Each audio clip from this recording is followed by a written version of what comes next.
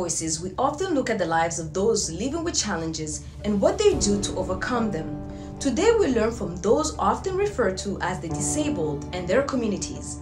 These are individuals living their lives despite the challenges they face every day. They're also often the source of inspiration to those like them and many others in their communities and beyond. We'll share their stories and take a look at the effects of some legislations that could translate into a life or death sentence for many of them. Welcome to the conversation. I am Orion Itangishaka, and this is Our Voices.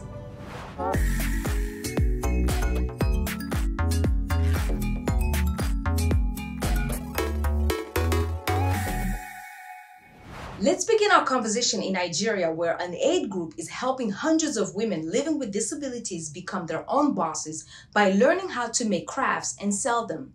The group recently held a trade fair to showcase the product, as Timothy Obwezu reports from Abuja. Rabi Mustafa has mastered the art of soap making. Stirring and pouring the liquid soap into bottles, she brands them and prepares them for distribution. Mustafa earns a weekly income from her business, but as a physically disabled woman, life has been tough. Despite the stigma, Mustafa managed to get an education. And now, making liquid soap helps her pay for her children's schooling. Anytime I want money. Once I take out some money to buy chemicals for my soaps, then I use the rest to pay for my children's school fees. An estimated 30 million people in Nigeria are living with disabilities. They are among the country's poorest because of the stigma and marginalization they suffer. Advocates say women and girls face even more difficulties than their male counterparts. The Nigerian non-profit Disability Rights Advocacy Center, or DRAC, is trying to address that problem by teaching disabled women craft making, including sewing, soap and bead making, and catering. The non-profit recently hosted a trade fair for disabled women to display their products to more customers. Irene Patrick Ogbogo is the founder of the non-profit. Because of the stigma that is associated with disability, most times people do not patronize them. And so we looked at all of this and felt, okay, how about also helping them break that barrier of patronage? And that's why we came up with this idea of having we call it the Abuja Inclusion Fair. We will do more as the funds are made available so that person with disability in Nigeria can have a sense of belonging. And then they shift from the old narratives. As for Mustafa, she will continue making her soaps, hoping for the next big opportunity. Timothy Obwezu for VOA News, Abuja, Nigeria. Now, in Burundi, an NGO, Disara, understands that stigma is something that exists because of the lack of information many have about the life of a person living with a physical challenge. In their work's core mission, they highlight the personal stories of those living with disabilities in order to give them a voice in society, while also giving them a place they can call home in the northern province of Cibitoke. Fidel Musiri, founder and executive director, tells us more about Disara.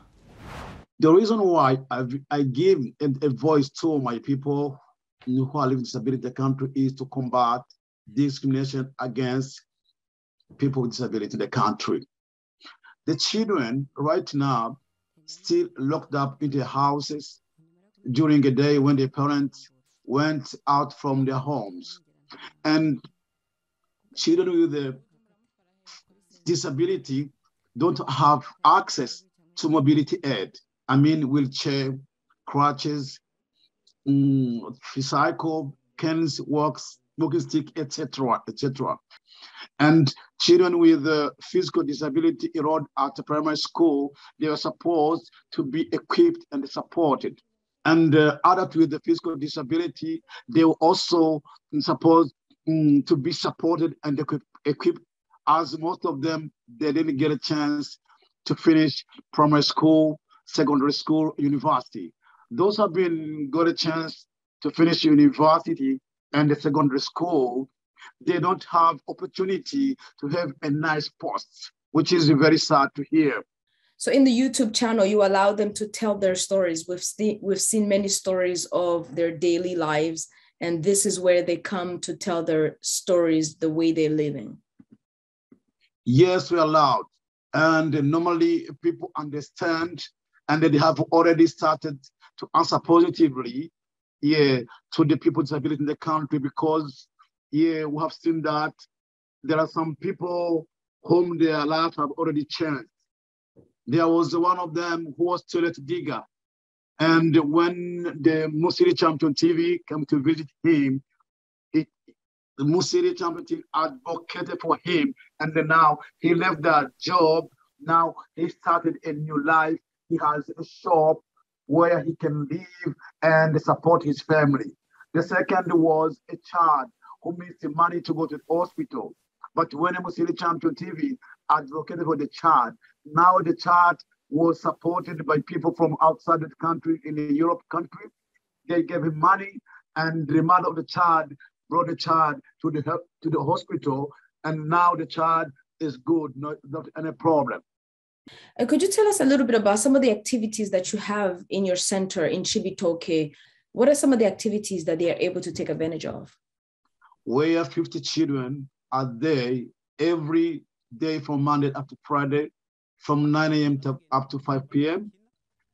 Parents bring them from their homes, and after 5, they come back to pick them up from the center to their homes. But our plan is to change the institution to become a boarding institution where the children may live forever and get assisted every day.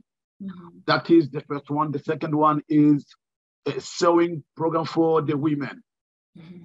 We have 34 women, and they are now trained. After 6 months, they're going to be equipped, and they start a new life through cooperatives. Mm-hmm. And the other one is carpentry for the male with other disability. Mm-hmm. Yes, we try to train them about the carpentry, and after 6 months again, they're going to equip them and put them in a cooperative so that they can become independent in the future. It's time for a quick break. When we return, we'll look at legislation in some parts of the continent and how they affect the lives of those living with disabilities. We'll go to 2 countries. First, Nigeria, where we look at the lack of cancer skincare treatment for the albinos. And then South Africa, where many blind people have been denied education because books are not being translated into Braille. That's coming up next. Stay with us. Empowerment and humanity towards a better world. Economic and social progress of every society. Facts and information from key players rather than spectators in politics, business, science and technology. City, rural, educated, all underprivileged. We care and we listen to what matters to you. Your voices are our voices. Welcome back. You're watching Our Voices. Today we're discussing the challenges and success stories of those living with a physical challenge or disability. Now, the Albinism Association of Nigeria, AAN, is petitioning the government to resume free cancer treatment for albinos. The free treatment was stopped years ago because of a lack of funding. Timothy Obuezu reports from Nigeria. This rash on Cynthia Ukachi's skin can be deadly. I have 2 or 3 on my neck. Yes, 3 on my neck. I have 2 at my back. And I just have this on my forehead here. It looks very small, but it's very painful and it can bleed. Ukachi says sores are malignant skin cells capable of spreading and causing skin cancer that could be fatal. Ukachi says she first noticed the changes on her skin in 2018. She received treatment thanks to a government program that offered free skin cancer care for albinos. But now she says her condition has returned and the government has ended its free treatment plan. So noticing this issue again, I already know what it is, but I couldn't go back to the hospital knowing I'll be asked to pay. And the money is what I do not have. If the government wants me to leave, if the government wants persons with albinism to leave, they should reinstate the free cancer treatment. Authorities started the program in 2007, and the Albinism Association of Nigeria says more than 5,000 patients, including Ukachi, benefited from it before it was discontinued. Jackie Epele is a skin cancer survivor and the group's president.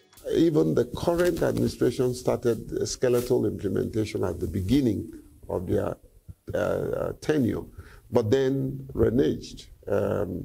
And the reason is simply that poverty of funds and the fact that they cannot continue to offer this treatment. And of course, the effect is that persons with albinism are dying in droves. Medical experts say albinos are 1,000 times more likely than the general population to develop skin cancer due to the partial or complete absence of melanin, a pigment responsible for eye, hair, and skin color. In Nigeria, myths and discrimination associated with albinism make it far more difficult for those with the disorder to get jobs and afford skin cancer treatment. In May, the Albinism Association renewed its call for the government to reinstate the free skin cancer treatment. Nigerian authorities responded. With the permanent secretary, we had discussion with the permanent secretary of the Federal Ministry for Health for us to be able to revisit this. We're going to provide some funding support to do that. Additionally, by next year, we're going to provide proper budgetary allocation that will support this cancer treatment for our people. The Albinism Association cautions there is no time to lose, as free treatment is the only lifeline for persons around the country like Ukachi, who fears she will run out of time. Timothy Obiezu for VOA News, Abuja, Nigeria. Blind South Africans took to the Constitutional Court to challenge an apartheid-era law that prevents books from being easily printed in Braille, the written language for the blind. Critics say that the law has made thousands of books inaccessible to blind people, affecting their education and job prospects. Zahara Kasim reports from Johannesburg, South Africa.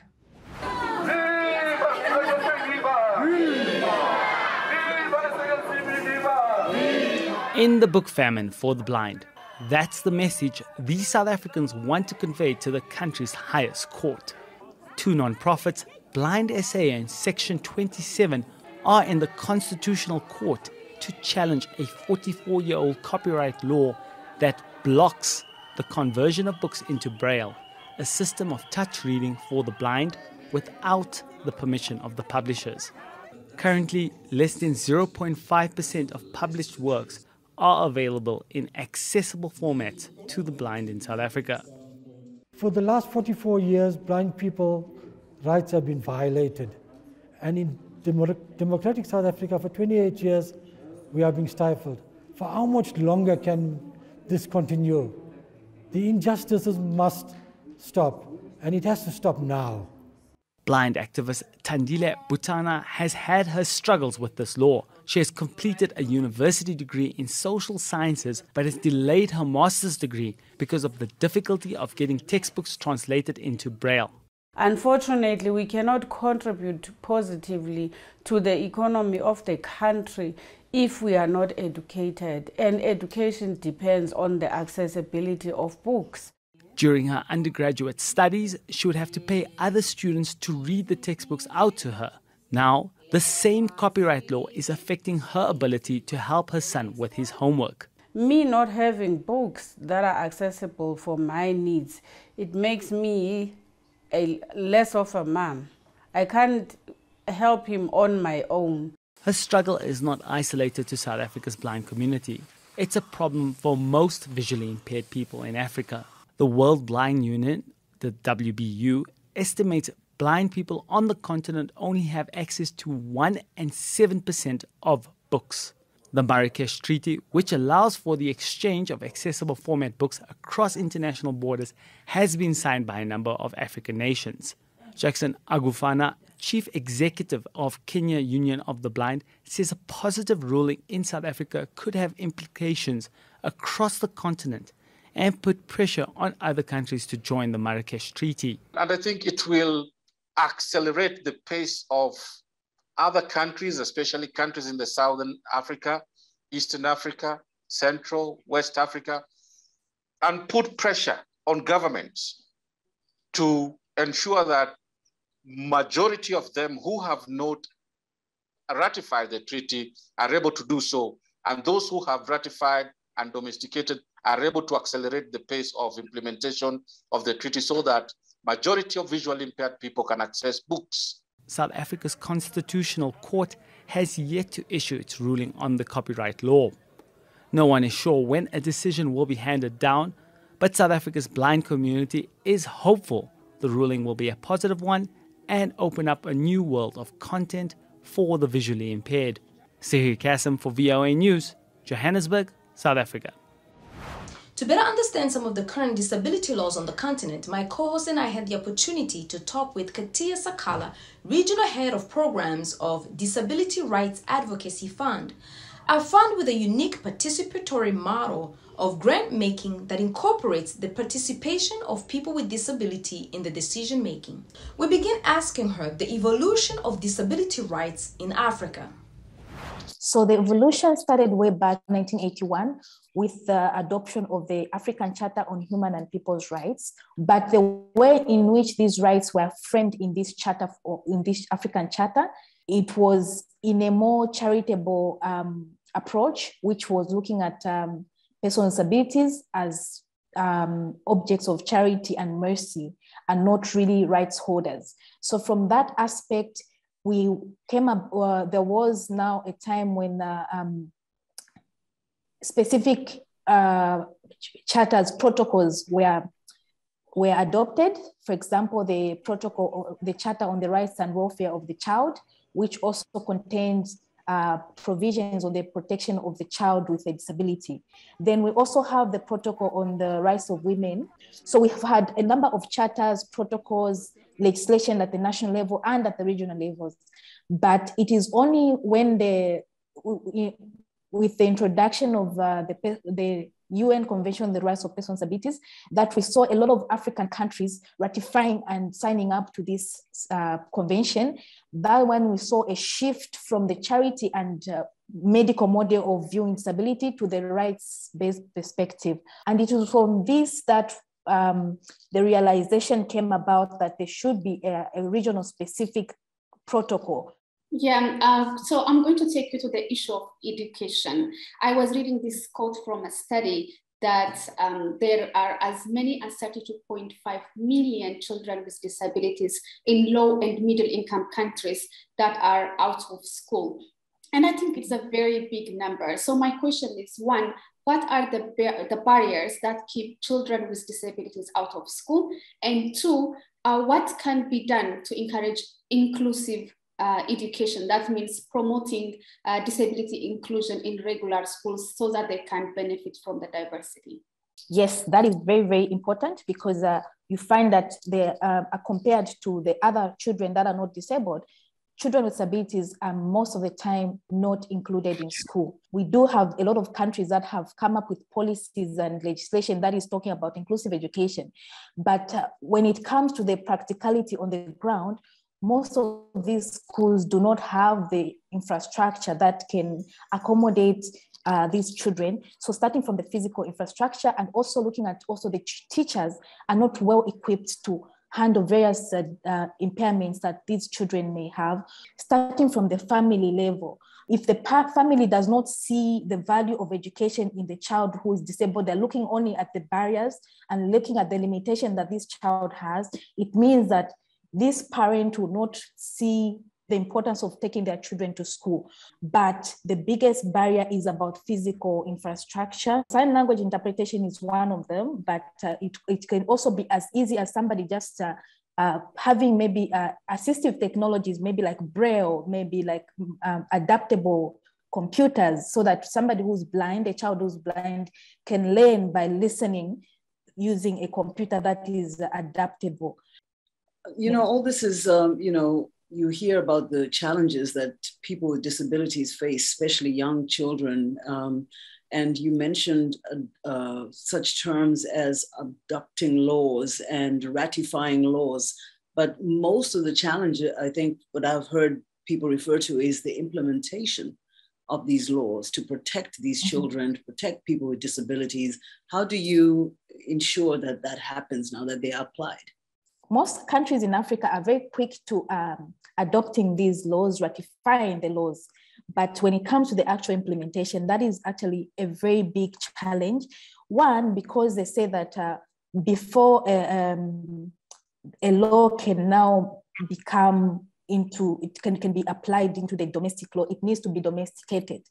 But that means that there is not only one law, it could be education, employment, social policy. So there's so many laws that need to be revised. So it's a step by step, and it is also now upon the civil society organizations to push for these governments to ratify, to domesticate into their local national policies. So the delay is maybe because they do not have funds, or they do not have the technical capacity to review the laws. They do not have the people that the political will is actually sometimes not there. The ADP is a binding treaty, which, as we understand it, 15 countries, if they have the political will to sign upon it, the whole continent will have to abide by it. What is the status on that right now? And do you think these countries will be motivated to back it up with political will as well as resources? And that is yet to be seen, because this is now over 2 years since it was adopted. I think it was adopted in 2018, but up to now, there has been, the continent has not yet achieved the 15 required signatures. Out of the 54 countries in the continent, only so far, when you look at the website, it's only 3 countries that are showing to have ratified the convention so far. 15 have signed up, but not yet ratified. But there are other countries that have already ratified and deposited the signatures, but those have not yet been shown as having deposited at the African Union. So it was also upon the African Union to quicken up the process of depositing these signatures, yes, so that more can be achieved through the African Disability Protocol, because it promises a lot for the continent in terms of disability rights. It's time for another break. But before you go, what should governments do as a priority for people with disabilities on the continent? Please share your thoughts on this topic on our social media platforms. We are on Facebook, Instagram, and Twitter. Our handle is at VOA Our Voices. We are also on WhatsApp. Our number is right there on your screen. When we come back, we'll share with you a story of Ruth Shigwa, a fashion designer who was featured in Malawi's first fashion show for people with disabilities. That's coming up next.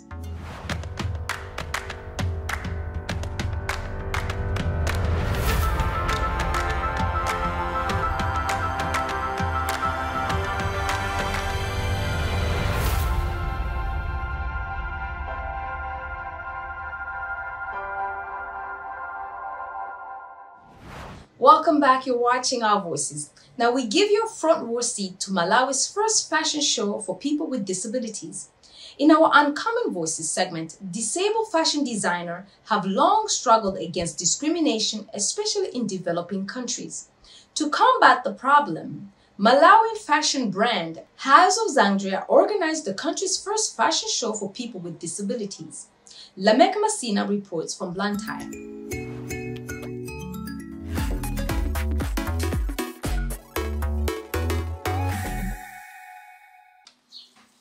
21-year-old Ruth Chirwa went into fashion and design industry 4 years ago after her dream to become a pilot failed.